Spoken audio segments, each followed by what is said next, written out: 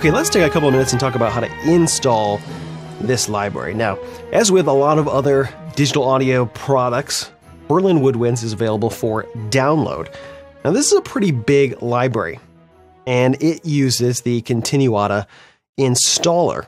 So, if you purchase Berlin Woodwinds, very similar to the way a lot of other libraries works, you get a code, and you download the latest version of Continuata, paste in your code, and then it will come up with a list of files. It'll automatically fetch them and ask you where you want to put them, and it will start downloading them.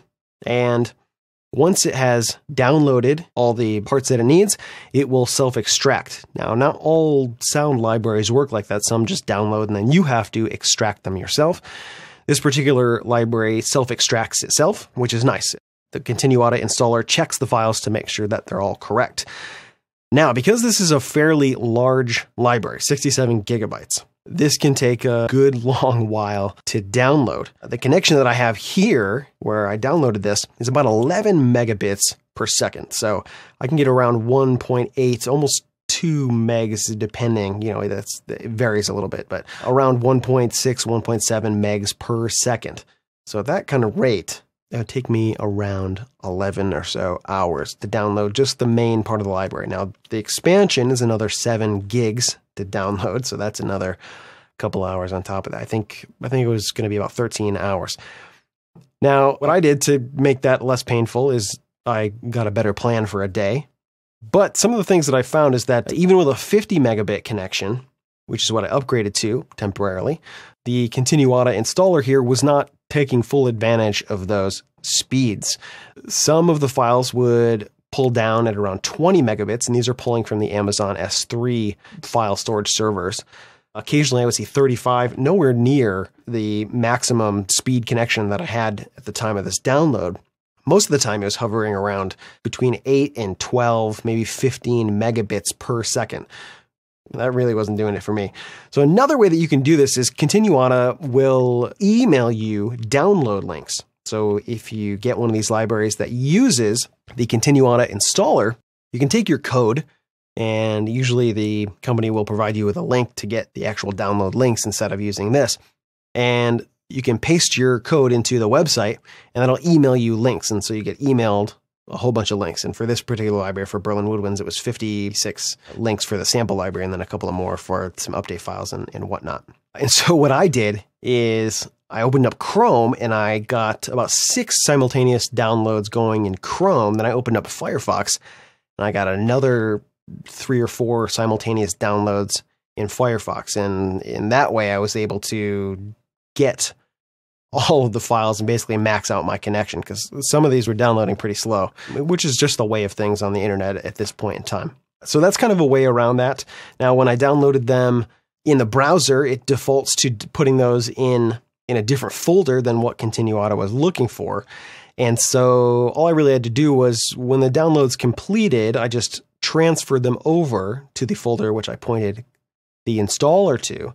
And then when it finished downloading a file, it kind of rechecks all of the other files, and then those files would show up as being downloaded. It checks the integrity and all that good stuff, and they said they were all good, and so it marks those as being completed, even though they're not in order, because this Continuata downloads the files kind of sequentially, however they come into the list here. So I would have a number up here in the top of the list, 1 through 10 were downloaded. Then I started downloading them backwards in the browser from 56 up, and then I put them in. And so a little hack there to make it download faster. It worked. I was able to download it in much less time, although it still took about 7 hours or so, even with the faster connection. But there's a little bit of monkeying around to do. Now, once you get everything kind of extracted, this is basically what you'll be kind of looking at, plus or minus some files. This is kind of the folder structure. Now, when you get into libraries that are of reasonable size, like this is, if we look in the samples folder here, it's about 75 gigs. That's compressed, though. When you're looking at the system requirements for different libraries, a lot of them will have fairly modest requirements. Maybe dual core processor, CPU, maybe quad core. Usually they recommend a chunk of RAM, 4, 8 gigs, 16 gigs. You know, when they talk about minimum, usually those are pretty low. When it comes to running more than one thing or more than one patch, the minimums kind of get blown out of the water. They don't really work anymore. So you may want to consider something like an SSD drive. Previously, I had a lot of my samples located on just a regular old 3.5-inch mechanical 1.5 terabyte hard drive. This worked for just about everything. I wasn't really hindered too much in pulling up samples. You know, I had to wait a little bit as they loaded, but it really wasn't too bad.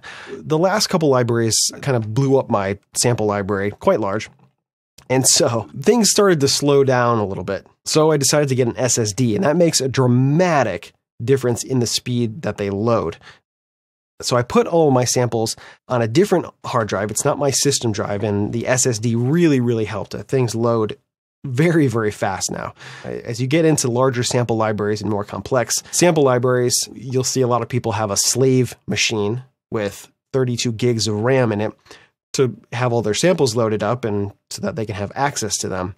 I didn't really want to get into that right at this point, so I'm trying to, keep things in check with this particular system, which is not a slow system by any means. This is a 6-core processor, which is pretty fast. It has 24 gigs of RAM, and the audio application that I use to compose and sequence and record is Reaper, and so that doesn't have any problem using a lot of RAM, and so that's not really a big deal at all, but eventually the RAM will run out. So that's just something you want to consider.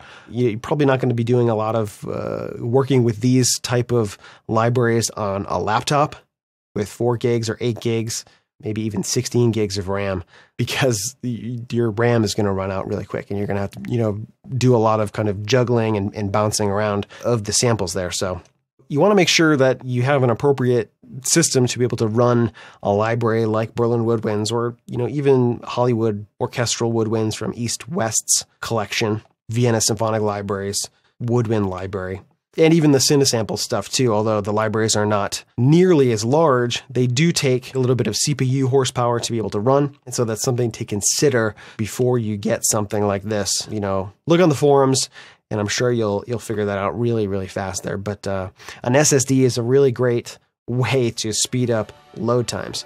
So in the next section, we're going to look at a bunch of patches in Berlin Woodwinds. We're going to look at setting it up inside of Contact and check out a whole bunch of cool stuff coming up in the next section.